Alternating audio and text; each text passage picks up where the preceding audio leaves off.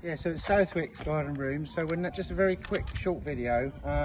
We've insulated the roof, we've waterproofed it, and now we're putting the shingle tile base layer on. Just a quick tip on where to put these galvanised fixings when you're fixing these shingle tiles.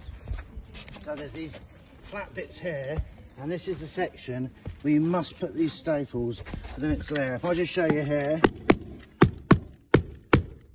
So what you do, you go run a 3/4 and then a full tile. So when the full one goes on top of the 3/4, it covers up the fixings. So just to finish off this run, I'll show you again where we put these galvanised fixings. In the flats.